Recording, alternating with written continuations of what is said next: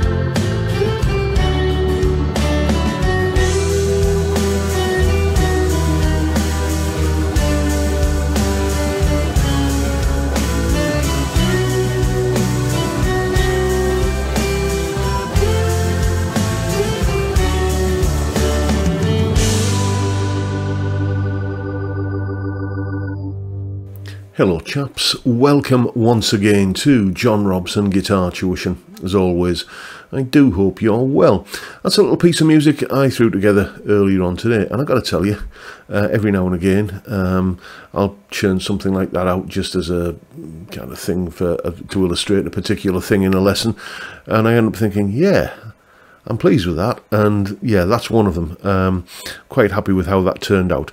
The main thing we're going to be talking about today is the rhythm, the time signature that piece of music is in. It's in what we call 6/8 time, which, because I'm married to a lady who is absolutely nuts about watching Strictly Come Dancing, or Dancing with the Stars, as it's called elsewhere in the world. You know, and of course you absorb a little bit of the terminology from just kind of that show being on while you know, you're kind of in the living room. You know, 6/8 time is what is known in dancing circles as a Viennese waltz, and that explains a little incident that happened to me many years ago when I was playing in a band, and Parisian Walkways was the big ballad that we used to do in the set. Oh, I was a happy boy. We're playing a Gary Moore tune, yes. Anyway, long story short, we got booked to do a gig, and there was a mix-up with the agent and what have you, and we were playing to a load of, shall we say, senior citizens who were expecting, you know, kind of I don't know, Vera Lynn and, you know, that kind of nostalgia sort of stuff. And we rocked up and we're playing Bryan Adams, Bon Jovi, and, as I said, Gary Moore. We didn't go down particularly well. But as we were playing Parisian Walkways, this old couple, bless them, they got up and they started waltzing around the dance floor, you know, because Parisian Walkways is in 6/8 time, and that makes it a Viennese waltz. So there you go, you live and learn. Anyway, it's a particular time signature that you'll find almost as commonplace as like regular 4/4 time. Well, not almost as commonplace, but basically what I'm saying is that most rock music is in 4/4 time, 4 beats to the bar, and that's it. But any rock music that maybe, I'm not including like progressive rock here that has all sorts of weird time signatures going on, but any kind of straight ahead classic rock that isn't in 4/4 time will usually be in 6/8 time. It's the most commonly used time signature that isn't straight ahead 4 beats to the bar. So it's a useful thing to know how to play in that time signature. Well, here is the explanation.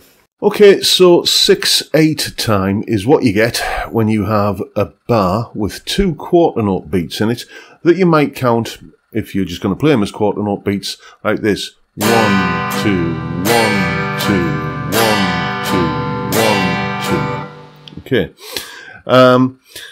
And then what we're going to do is we're going to divide each of those 2 quarter note beats into a triplet. Now, the best way to think of triplets is just to say the word evenly on each beat. So, you know, evenly, evenly, evenly, evenly. You will see some people saying that what you should do is say 1 and 2 and which kind of works, 1 and 2 and 3 and so on, right? But the problem with that is that it's very easy to get it kind of wrong and end up going 1 and 2 and like that, and it just doesn't, you know, you're not then playing 3 evenly spaced triplet beats per beat. So just say the word evenly. The problem with that style of strumming is if I do it in slow-mo, you'll kind of see evenly, evenly. It naturally sort of invites a sort of down, up, down motion on each beat, which means that you're going to have to put 2 downstrokes consecutive to each other. And that sort of goes against what I think is a wise thing to do, which is to always just keep a nice flowing motion down and up without having to kind of race back to the top of the strings to reset to do another downstroke, like that. There, you can see what I'm doing. And then having to reset back up there like that. So what we're going to do is we're going to count it as 1 and 2 and 3 and 4 and 5 and 6 and 1 and 2 and 3 and 4 and 5 and 6 and. Okay, we're not quite there yet, but it's moving in the right direction. And then what I'm going to do is I'm going to miss the and of the 1, 1 and 2 and 3 and 4 and 5 and 6 and. And I'm going to miss the and on the 4 as well. So 1 and 2, 3 and 4 and 5 and 6 and. Then I'm going to place an emphasis or an accent on beat 1 and on beat 4. So.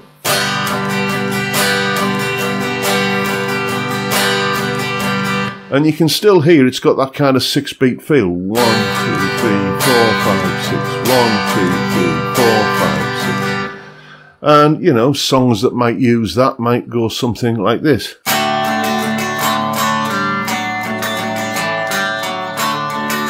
And before I get the video demonetized, I'll stop there. So you can hear in that 1, 2, 3, 4, 5, 6. If you've just got the occasional bar where there are triplets in there, then you don't really need to think in terms of 6/8 or its kind of close cousin where you're doing a group of 4 beats divided into triplets. That would be called 12/8. But, you know, if you just got the odd bar like that, then you don't really need to worry about it. But if the entire piece of music, like that famous Beatles song I've just kind of misquoted there, if the whole thing is using that rhythm, then rather than describing it as like 2/4 or 4/4, and then, you know, dividing everything up into triplets, it's just an entirely different feel. So you express it that way by saying it's in 6/8. So looking at that chord sequence that was in the demonstration piece earlier,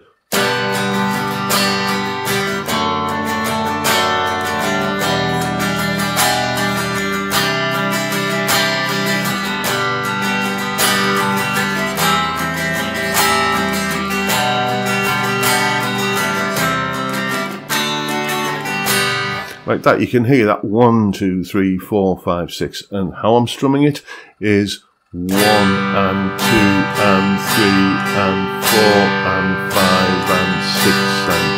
You can miss out some of the ands anywhere you want in the rhythm, but I think the ones that are the crucial are you're missing out the and after the 1 and the and after the 4. So 1 and 2, 3 and 4 and 5 and 6 and.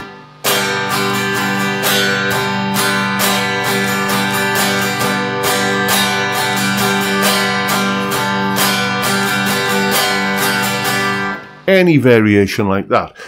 You know, when you're strumming, you're just tending to be, you know, more of an improvisational kind of thing anyway. It's just a case of just having the overall pulse, the overall feel of the music. And that is what's going on in 6/8 time.